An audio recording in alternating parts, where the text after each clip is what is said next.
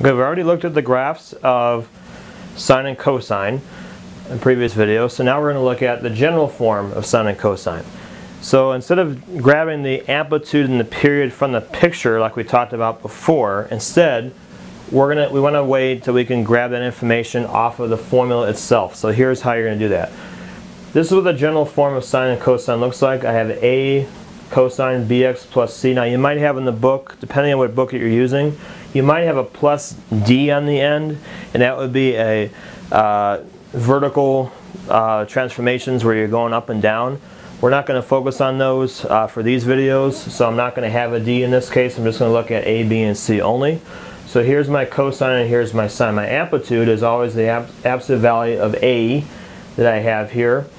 My period formula is 2 pi over b. Now why do we have 2 pi? It's because the period of the graphs we just talked about in the previous section, those key points that we had down there, we had the sine graph, so I'll just go ahead and just put this on the board again in case you haven't seen the other video.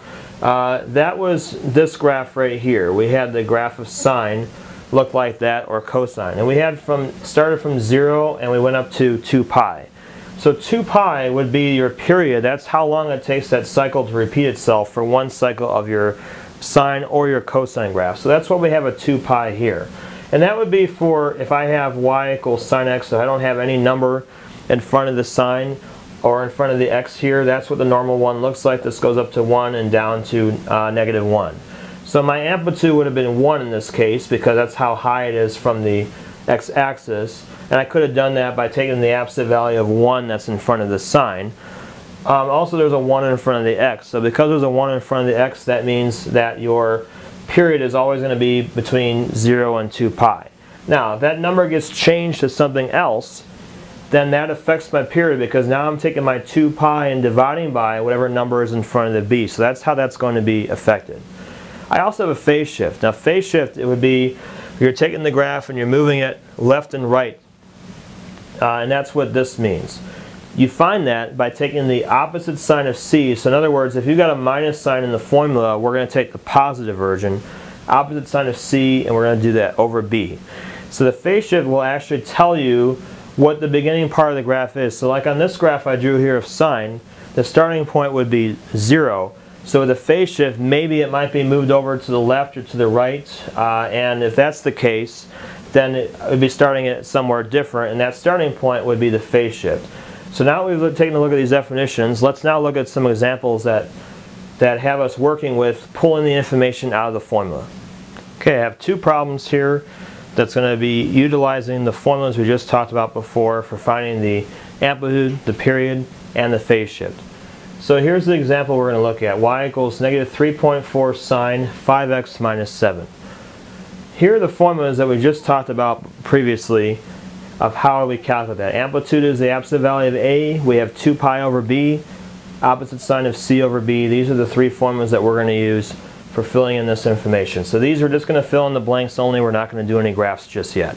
Okay, so for this we need to identify what each of the numbers represent. The a would be negative 3.4, your b is 5, and your c is going to be negative 7 here in this case.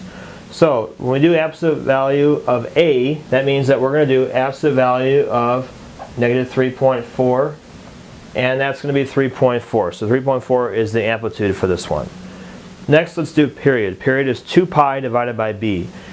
2 pi is always constant, it's always part of your formula. The b would be the value in front of the x. So you're going to do 2 pi divided by 5, and there's nothing more we have to do with that. We can't reduce this at all. That's 2 pi divided by the b.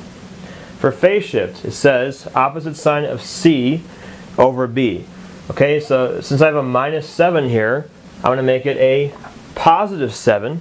And then we were dividing that by b. The b is a number in front of the x, so it's going to be 7/5. So it's positive 7/5. That would be the answer. That completes the first question. Now we're going to do the same thing for the bottom one here, amplitude, period, and phase shift. And we have a new equation we're going to look at. So amplitude, it's the absolute value of negative 1/5. Yes, it's possible for you to have a fraction for the amplitude. It doesn't have to always be a whole number. Notice that your amplitude, no matter what, it's always positive. And the reason why that is because it's always a positive distance, the distance between the x-axis and either the top of the graph or the bottom of the graph in the previous examples we looked at. So it's always going to be a positive number because it's always, distance is always going to be positive. So that's why you got an absolute value there as part of the formula. Period. It's 2 pi divided by b. Now in this case we have 2 pi divided by pi over 2. If we take that and we flip it, that's 2 pi over 1 times 2 over pi. Pi's cancel, and you get 4. So in this case, my period ends up being a whole number. So again, your period doesn't have to always have a pi in it. It might actually cancel, and you might get a whole number for your period like we do here. Your phase shift is opposite sine of c over b. Now this number on the end, we're not going to use that. That would be like a d, and I talked about that before. That would be moving the graph up and down, so that's not used at all when we do these three things here. You're going to use this number. Opposite sine of this is plus 2 pi over 3. We're going to do negative 2 pi over 3. We're going to divide this by the number in front of the x. In this case, the number in front of the x is pi over 2. So we're going to take this and divide it by pi over 2. When we do that, we're going to do the flip again. We're going to do negative 2 pi over 3. We're going to multiply it by the reciprocal, 2 over pi. Pi's cancel, and we get negative 4/3. So negative 4/3 would be your phase shift. So if your phase shift is positive, that you get your final answer, if it's positive, that means the graph is actually starting at 7/5. So the graph is moving over to the right. If your phase shift is negative like it is here, that means the graph got moved over to the left, and now the graph begins at negative 4/3.